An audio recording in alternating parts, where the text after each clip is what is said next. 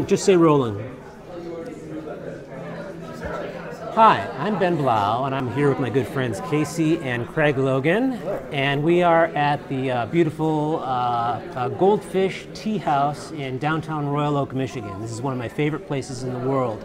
If you ever make it here to Michigan, you got to come to Goldfish Tea. This place is spectacular. So we're going to try something today with the two of you, and just in the spirit of full disclosure, Casey and Craig, they are both professional mentalists, right? But we have, just, you know, for the sake of the camera, can you please confirm that we have not set anything up in advance, and you guys have no idea at all what's about to happen here, okay? Now, obviously, we're going to do something here involving playing cards. And I know that you guys, that you know about cards because of what you do for a living, right? So we've got one regulation deck of cards and two regulation human beings and one regulation Ben Blau. Because you're both professionals, I would assume that you would recognize a genuine riffle shuffle when you see one, yes? But just because the people at home don't trust me, is one of you any good at riffle shuffling cards? Okay, would you mind riffle shuffle those together? And push them together slowly, just so that everybody can absolutely see there's no question about the fact that these cards are being mixed, okay? So, obviously we're just dealing with a mixed deck of cards. And what I'd like to try to do here is something just involving numbers, okay? And for clarity's sake, we'll just use some red cards and some black cards. Let's say we'll go with clubs on the one hand. So there's a club, there's a club, there's a club, and hearts, okay? So there's a heart, there's a heart, there's a club, there is a heart, a club. I'll try to do this as fast as I can because I don't want to miss any. There's a heart, there's a club, there's a heart, there's a club, there's a heart, there's a heart, there's a club, there's a heart, there's a club, there's a heart, and there's a heart. I think that's all of them, okay? All right, so these just came out of a shuffle deck that you yourself shuffled, okay?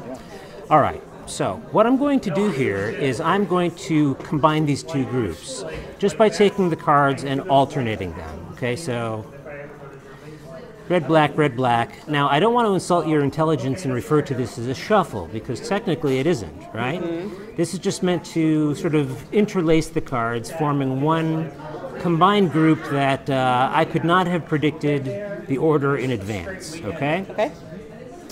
As I said, they're not technically shuffled until we mess them up a little bit, right? So we'll just give them a few additional mixes here. And as a matter of fact, Casey, maybe you can help me out. Okay. Could you cut a few cards right here?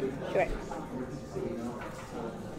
And Craig, could you please cut a few more cards right there? Brilliant, okay, and we'll stack them up again. Sometimes when I have people cut cards that way, I like to point out that when you do that, the top, when you cut it off, it becomes the middle. Mm-hmm. And the middle, when you cut that off, it becomes the bottom. And when you stack them all up again, the top, or excuse me, the bottom, well, it becomes the top. So the packets really do displace themselves, right? So we are in a situation now where we've got a pretty good mixture of different values, but Craig, I'm going to need a little bit more help from you. Or actually, Casey, you'll do this for me. There are exactly 20 cards here, okay? So what we need to do is to divide this into two packets of exactly 10 cards apiece. But you can do this in one of two ways. Either you can deal off 10 cards into one pile and then count off the other 10 into another pile. Or if you choose, you can deal them back and forth, like left, right, left, right, left, right, as if you were dealing out two hands for some weird kind of card game. It is up to you, okay? So go ahead and you can make your decision. Go this way. Left, right, and continue doing that until you've exhausted all of the cards.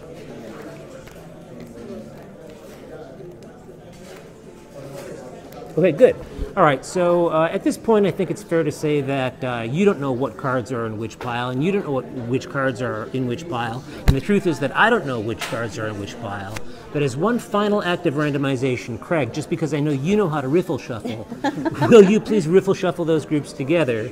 And that way we know for sure, okay, that we're dealing with a situation where everything is completely, totally mixed up. Okay? Fair?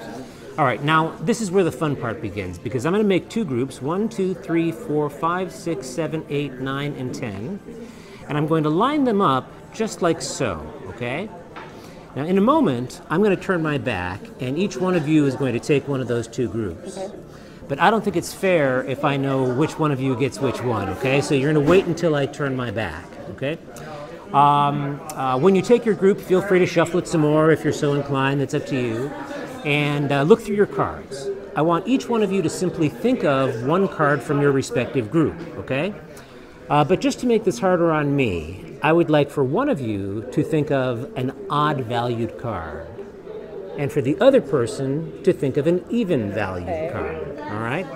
But again, I don't think it's fair for me to know which person thinks of what. So wait until I turn around and decide amongst yourselves who's going to think of an odd, who's going to think of an even.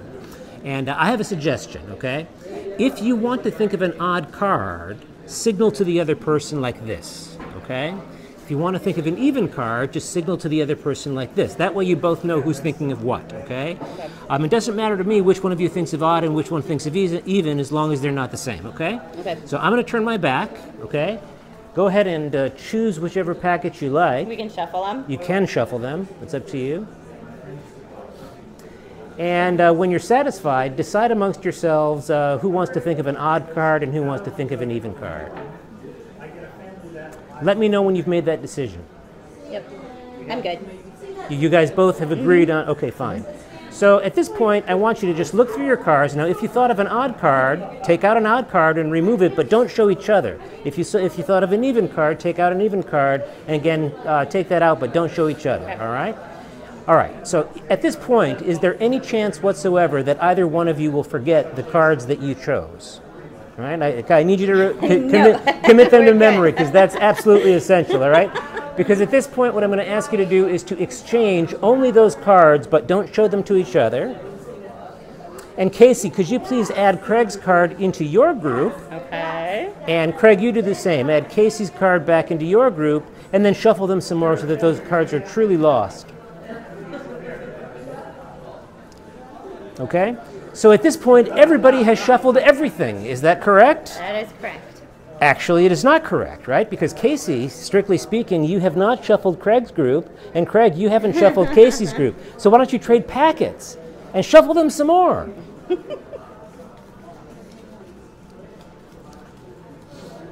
And when you're satisfied, you can replace them on the table. Okay, are we all set? Okay, so if I turn around right now, all I'll see is two face-down packets of cards, yes? Correct. All right, fine. So Casey, I'll start with you, if that's Okay. all right, all right?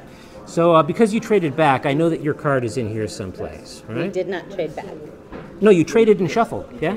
Oh, okay. Okay. You're right. Yeah. You're right. You're right. I get confused too sometimes, but it's okay.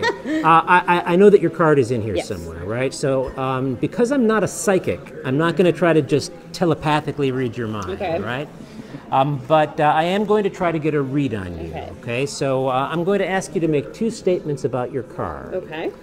One of those statements has to be true, Okay. and one of those statements has to be a lie. Okay. But you get to decide when you lie. Okay. So, for example, let's suppose that I thought of the Ace of Hearts as an example. All Okay. right? If I said my card is a red card, that would be true, right?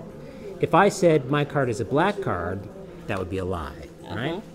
If I said my card is an odd value, that would be true. Aces are one, right? If I said my card is an even value, that would be a lie, all right? So again, you're going to make two statements.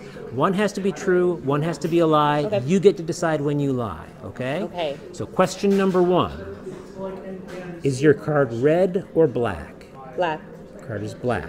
Okay, now that could have been true, it could have been a lie, and there's no way that I could possibly know, correct? All right, fine.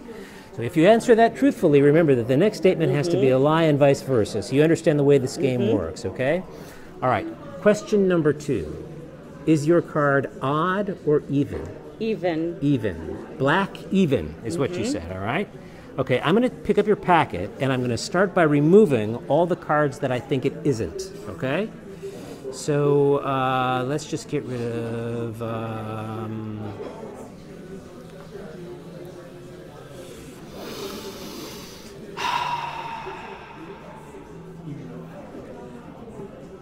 I don't think it's any of these, okay? You did say black even, right? Okay, so don't think it's this one. I don't think it's this one or this one. I don't think it's this one down to these two. Black even, right? Mm-hmm. Okay. I'm getting the strongest feeling about this card right here, okay? So I'm going to place it down right there, and I want to reserve my right to change my mind about this card later, but for now I'm going to commit to this, and just so that I cannot mess with it, I want you to place your hand face down on top of it for now, and that way I can't get at it, right? Okay? Okay, so Craig. Yes. You thought of a card as well, and I know it's somewhere in this packet, yes? Okay. And we're going to play the exact same game. So you remember how the game works, right? One true statement and one lie, and you get to decide when you lie, all right? So, question number 1. Is your card red or black? Black. Black, okay. Question number 2. Is your card odd or even? Odd. Odd, okay. Now, for some reason, I'm finding you a little bit easier to read than Casey. I don't know why, and you don't have to confirm or deny this, but I think that you lied when you said your card was black. You don't have to confirm or deny that, but I think you lied when you said your card was black. So just to make this twice as hard for me, here's what I suggest. Why don't we just take all of the cards and shuffle them all together?